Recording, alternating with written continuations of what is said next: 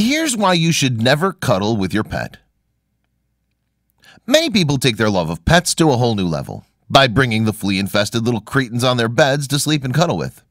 You may not be able to see those little critters crawling underneath the fur of your pets, but that dog of yours is housing an entire colony of fleas, bugs, and even round, disgusting ringworms. You could catch the bubonic plague. That's right, the bubonic plague. Even though it's been completely eradicated from the streets, it's still out there. In fact, there are over 23 records of humans contracting the debilitating illness from their family cats and dogs alike. A bad case of roundworms. Dogs and cats are full of these icky, disgusting roundworms and hookworms.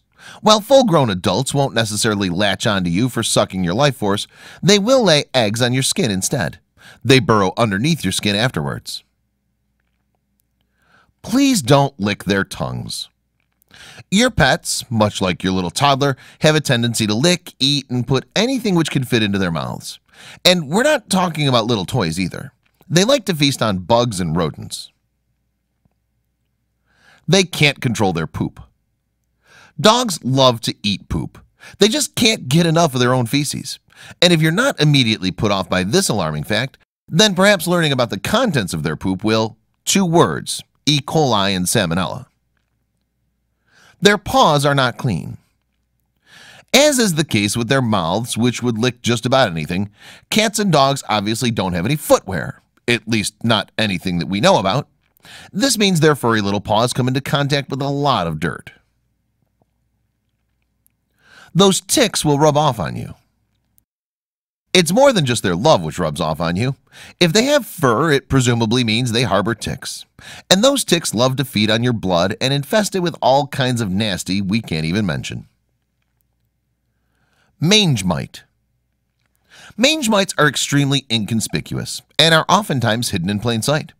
That's because they reside on your dog's hair follicles, which extremely minuscule crevices surrounding your hair.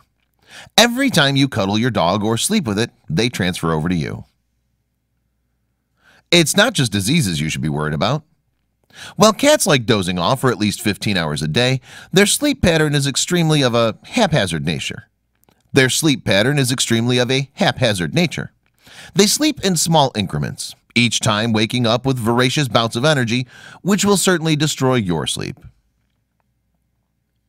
Your pet isn't exactly a teddy bear. A cat may be harmless to you, but this isn't the case with your toddler. Keep your cats away from your child because they might smother it unknowingly. We know it looks cute, but you're putting everything at risk here. You'll get bored of your pet soon enough. That tends to happen when you get hitched to your better half and prefer sharing your bed with them instead. That's when your ex-cuddling buddy takes a hike. But once your pet becomes addicted to your warmth, they won't adjust as well to their new environment. They'll just pee on you instead. While your pet may previously have been on a habit of peeing on the table or neighbor's porch, they may just start peeing on you instead. And you definitely don't want to be covered in their bacteria-infested pee. Dogs are ferociously territorial. If you plan on sharing your bed with both your dog and new partner, you might just be at serious risk. Dogs don't take kindly to strangers and will definitely swipe their paws at your better half for coming near your bed. The statistics are not on your side. Around 25,000 people contract cat scratch fever on an annual basis. It's a viral bacterial infection which can prove fatal to people with weaker immune systems. One scratch or bite from your cat could transmit the dangerous Bartonellosis and infect you. You don't want salmonella from your cat. Cats, which spend most of their time outdoors, usually end up eating smaller animals such as birds and rodents. They have salmonella. And because you're sleeping with them, the bacteria gets transferred over to you, causing illnesses such as diarrhea and stomach pain. But here's a tip.